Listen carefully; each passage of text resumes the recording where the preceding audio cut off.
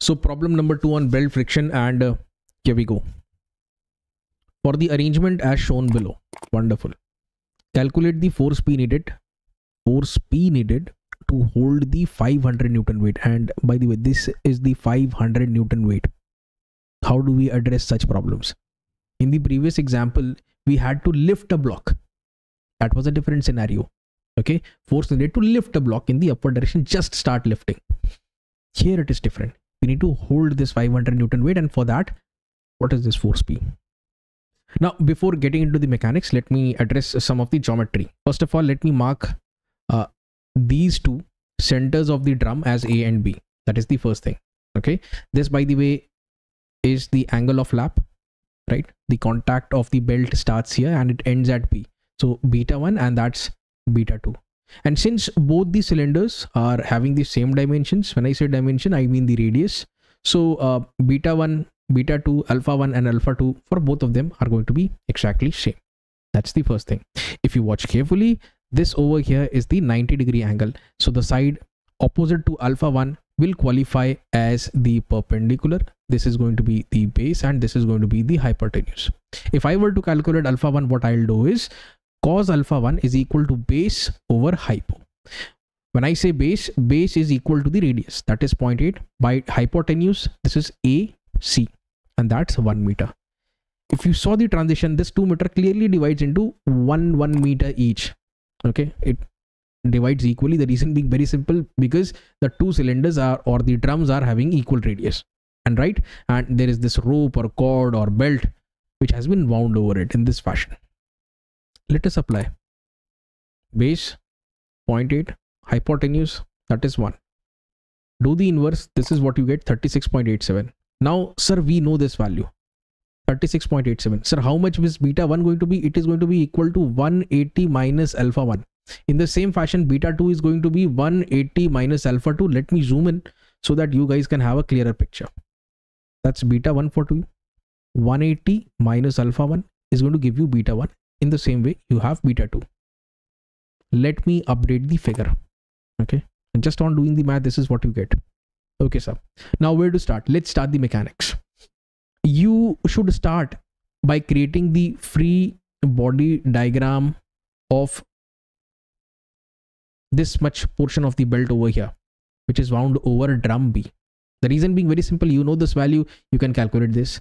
Once you know this, you know this, and once you know this, you can get this, right? So start by creating the free body diagram of the rope with drum B, right? And this is the impending motion. The reason being very simple. Let me tell you, if you watch, it's mentioned very clearly that we need to hold the 500 Newton weight. If I am to hold the 500 Newton weight, what I need to do is I need to keep it on this level always, neither down, neither up. So I have to apply some force over here. The natural tendency of this 500 Newton block will be in the downward direction. Then the rope will have a tendency to move in the clockwise sense, this way, and over here in the anti-clockwise sense. And always remember, please note this in your copies. Arrowhead means the tighter side and arrow tail means the slack side.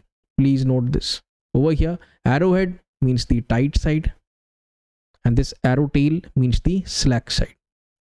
And we always remember that it is the tension of the tighter side to the slacker side, which eventually is equal to e power mu times of beta, and this is the formula that we've derived in the previous sessions. Okay, shall we begin? One more thing that I need to tell you is that, let's say if instead of writing hold, we just say P needed to lift, let's say just lift 500 Newton weight. In that scenario, this would have been the impending motion. This would have been the impending motion.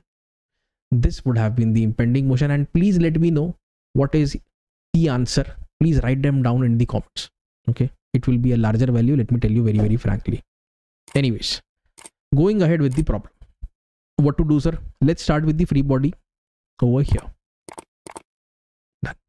This is the tighter side, sir. This is the slacker side. Arrowhead, tighter side, arrow tail, slacker side. Done. 500 by T1 is equal to e power mu, that is 0.3, into beta. Beta is 143.13. You need to always do the conversion in radians, so into pi over 180. Very simple. Yes sir, very simple. Done. Do the math. This is what you get. Okay, let me update the figure. T1 is 236.32. Let me update it in the main figure. If this is 236.82, this also has got to be 236.82. And now we are going to take a look at the free body diagram somewhere here. Okay, this much portion of the rope which is in contact with drum A. So one value is known, that is 236.32. This P has to now to be calculated. Remember, arrowhead means tight side, arrow tail means slack side. So 236.32 divided by P is equal to e power mu beta. Mu is known to us, sir, it is 0.4 now. It is different. And this beta has to be converted into radians. Same stuff. You just do the math. This is what you get, 87 newtons. So damn easy. What I want all of you guys to do is, instead of doing this case as whole, you guys can work out to just lift what? Just lift this 500 Newton block. Please do a case for this one. And I'm sure your answer will be around 2500, 2600 approximately. Okay, please let me know what the correct answer is. And that was all from my side for today. Okay, see you in the next video. Thank you very much.